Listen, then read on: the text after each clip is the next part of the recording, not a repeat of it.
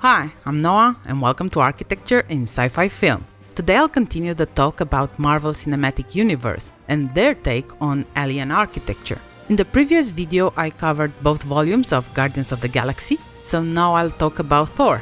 This subgenre of sci-fi is usually called space opera, because it's more about fantastic adventures set in space and less about the science of it. Thus, architecture in these worlds is usually more extravagant and less technical. The MCU took us to a fantastic realm in 2011 when they released Thor, a place where magic and technology are intertwined. Based on the comic books, which in turn are inspired by Norse mythology, the movie presents a world where gods live, Asgard, one of the 9 realms. Since then, Asgard was revisited twice, in Thor the Dark World and Thor Ragnarok. Each iteration added new layers and refined the look of this city/planet. Aside from Asgard, we get glimpses of other realms, Jotunheim and Vanaheim, and in the most recent movie we are taken to Sakaar, this universe's dumping ground. Each of these has their own style and strong personality, from the Golden City to a frozen landscape and from a medieval battlefield to a country-sized junkyard.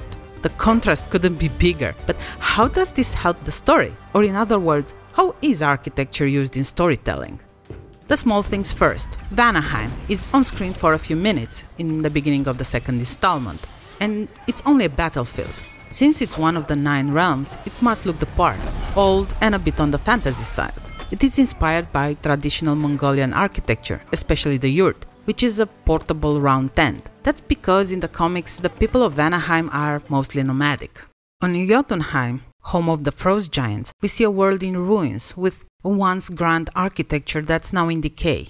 The imposing structures we see in the opening credits are later crumbling and covered in ice. This frozen world draws inspiration from the aesthetics of stalactites and stalagmites, and it is pretty straightforward. The environment is dark, so much of the details are not really visible, and it's hard to decipher where the rock formation ends and the build structures begin. I really like this effect of blending the artificial with the natural, especially since the artificial is made of straight lines and right angles, not some organic shapes. On the other hand though, the image of Jotunheim before the war seems pretty desolate too. It didn't feel like a world lived in. It's obvious more attention was given to the crumbling world than to its previous state. But the pièce de résistance is of course Asgard. The first movie, released in 2011, established a style that's pretty much canonical at this point. Nonetheless, each movie that followed changed things around, adding new layers and depth to this realm. The approach was to create something that is very old but also very advanced, a style called by VFX supervisor Wesley Sewell as future antiquity. Because the people of Asgard live such long lives, it makes sense that their city doesn't change much over millennia. It stands to reason that they preserve a style, improve and refine it, rather than radically change things every 100 years, like the variations of styles throughout our own history. To achieve this timeless effect, they went for large buildings with minimal decorations. The accent is on shape variation rather than details. There are curvilinear forms and some organic and industrial influences, but the overall feeling is grandiose and majestic. The concept art for Asgard included a map of the realm, revealing the key elements: Odin's Tower, the Bifrost connecting the tower to the observatory, and the pattern of the triquetra, a symbol found in Celtic art and other North European cultures. Those structures are pretty much unchanged in all 3 movies, but the same cannot be said about the rest of the city. In the first movie, the city is golden, from the largest to the smallest buildings, including most of the interiors we see. Odin's Tower, inspired by a pipe organ, dominates the city with its grandiose presence. While this is a powerful image, I cannot help but wonder what is going on inside this massive structure. The vault is under the towers, the coronation hall is open, so what's in the rest of it? And just judging by the size of the coronation hall, that's pretty much like a stadium, the rest of the tower is about 2 kilometers tall. That's roughly 2 times the height of Burj Khalifa, with just a few dozen balconies. The lack of natural light inside is a serious issue and makes no sense here. The logic is sacrificed just to achieve this impressive look. If an automated factory or a tomb can serve its purpose without bringing natural light inside, a palace does not. It is true, medieval castles had few windows and small openings toward the outside, due to military reasons, but the large ones all had inner courts. But moving away from this issue, the rest of the city is quite beautiful, with a lot of imaginative designs for their buildings. Most of them look like they serve a purpose and work well within this environment, creating some truly spectacular vistas. All of them are well grounded except one. The floating panes that make for an awkward introduction to this golden city. When I saw the movie for the first time, I thought they were supposed to be some form of wind turbines, but I'm sure now that wasn't the intention. No other building or structure floats, and again, its purpose is unclear, so I think the choice of using this design here was a little unfortunate. Anyway, by the second movie, some of these aspects were changed for the better. Odin's Tower, while still incredibly large, seems to have a better scale with the rest of the city, and a lot more openings and balconies. Its height is considerably smaller, but the general shape and finishes are kept the same. The changes also include the Bifrost that now has some form of suspension cables and towers to the sides, making it a bit more realistic. Of course, there are no railings. Why would there be any? It's not like there's a huge body of water with sharp rocks underneath. That leads to waterfalls directly in space.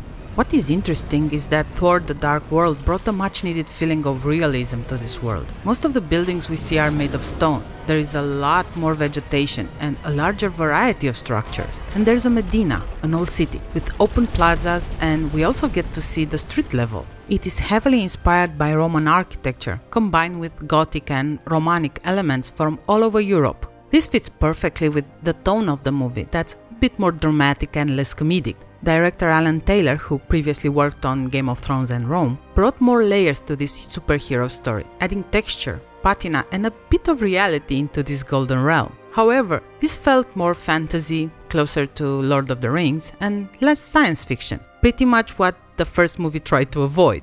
The shift in tone happened once more with the third movie, but in comparison to the previous change, it wasn't so dramatic. It actually tried to find the middle ground between the two versions of Asgard.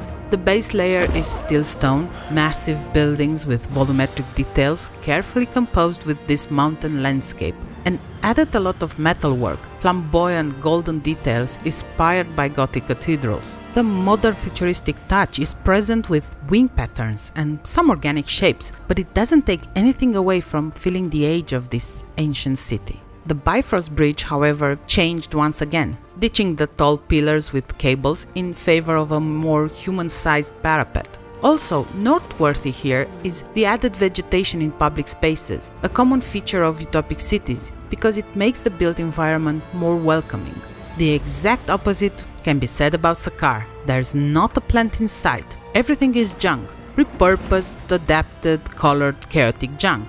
Although there is a lot of metal, most of it is painted over in bright primary colors. Heavily influenced by Jack Kirby's style, this place is a mess, in the best way possible. Layers upon layers of pipes, cables, vents, engines, and plates form these intricate towers in a city that's the very definition of tech punk.